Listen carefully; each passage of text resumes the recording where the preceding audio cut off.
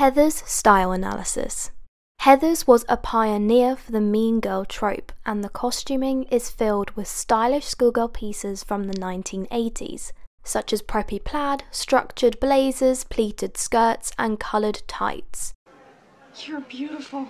After so many requests, I've finally finished a style analysis on Heather's. Just a quick disclaimer, I'm keeping things simple by only analysing the 3 Heathers in the movie, excluding the musical. For those of you unfamiliar with Heather's, the plot revolves around Veronica, who is a member of the most popular clique in her high school, but is disgusted by the other girls' cruel behaviour. The popular group is made up of 3 wealthy and beautiful girls with the same first name.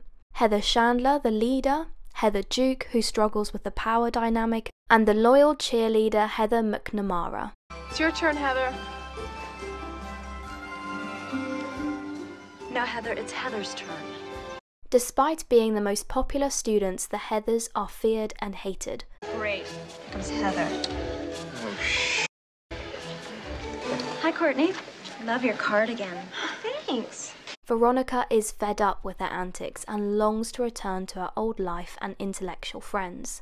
When Veronica and her new boyfriend, JD, confront clique leader Heather Chandler and unintentionally poison her, they stage a suicide. Veronica soon understands that JD is murdering students he dislikes on purpose. She rushes to stop JD while also clashing with the clique new leader Heather Duke.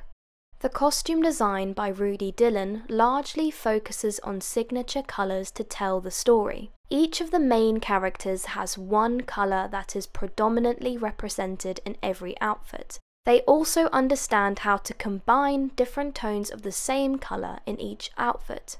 Veronica, for example, is always wearing at least one item in a shade of blue. We see how the power balance alters merely by colour psychology. I read an analysis that the colours red, yellow and green were meant to portray the Heathers as traffic lights. Heather Chandler's life stopped, Heather McNamara's life nearly stopped, whereas Heather Duke's life kept going. Heather's is dreamlike from start to finish. As the credits roll, we're introduced to a fantasy sequence starring the film's 3 Heathers. The surreal beginning introduces the film's ideas and motives, as well as the clothing. Much is made up of Heather Chandler's red scrunchie, which serves as the film's opening shot and will act as its most significant totem. Even their croquet balls match their clothing, a testament to the A-list Mean Girls' highly conformist lifestyles and the establishment of the film's key visual motifs. These opening outfits explicitly state the film's themes of status, power, privilege, and rigid conformity. The girls' outfits are based on elite prep school uniforms with the strong infusion of female executive power dressing, similar to the costuming in Working Girl, which was released the same year. Fuck me gently with the chainsaw. Do I look like Mother Teresa? Heather Chandler is the ringleader of the Heathers, and her style is very preppy and polished. Her signature colour, red, is heavily featured in every outfit, symbolising her power over not only the Heathers but the entire Westerberg High student body. The colour red at the time was even described as power red. In the cafeteria scene, Chandler wears a pleated red skirt, tie-neck blouse, and plaid blazer that give a schoolgirl vibe, with bow-topped flats which are a classic preppy touch. Throughout the film, Heather wears a red scrunchie, which acts as a symbol of power at her high school. Chandler attends the frat party wearing a red dress with a heart-shaped neckline. Her look is enhanced by white pearls and red lips. Her clothing makes her stand out and separates her from the crowd.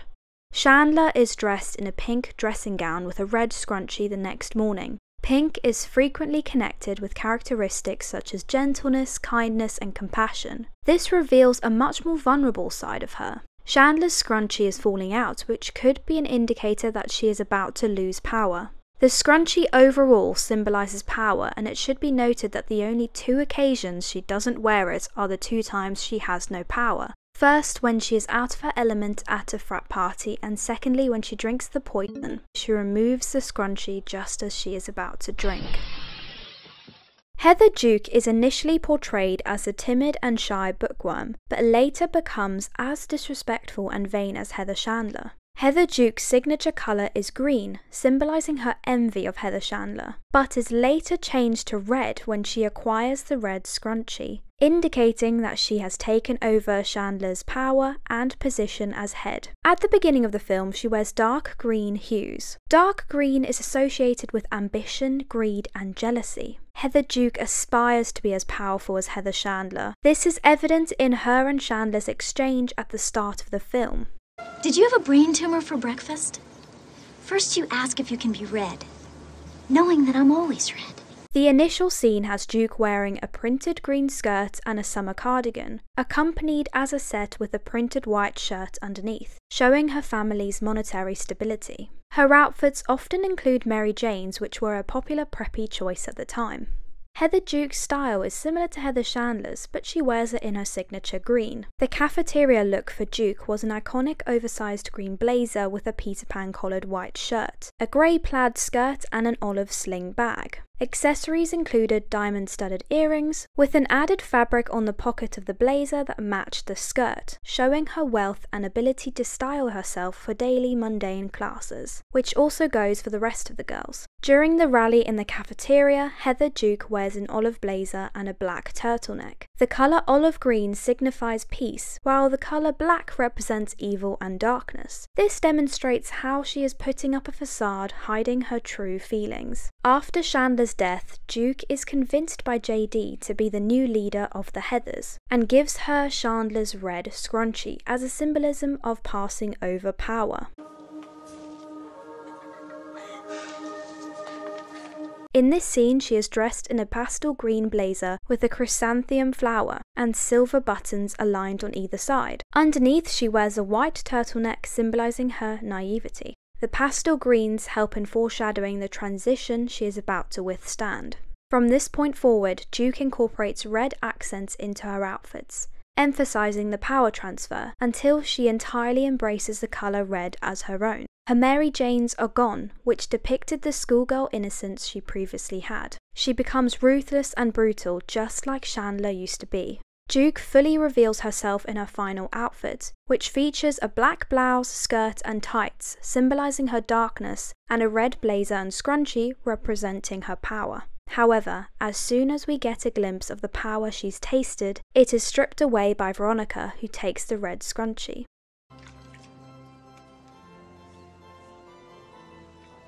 Veronica!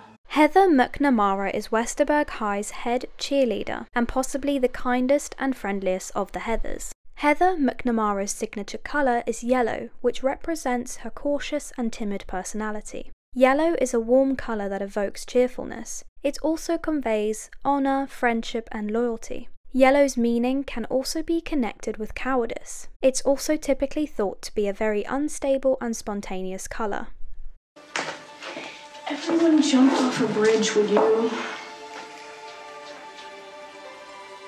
Probably.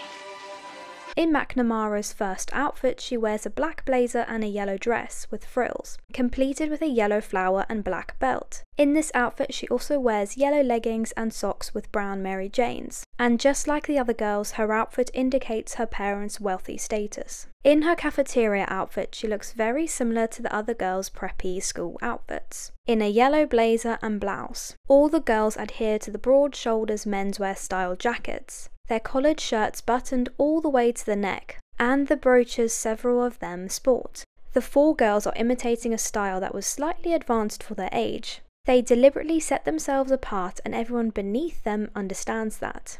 After Heather Chandler's death, McNamara seems less attached to her colour yellow, as evidenced by her appearance in a purple jumper, indicating her final escape from the control of Chandler. One of the cutest outfits McNamara wears is her yellow cord, when Duke announces she's red.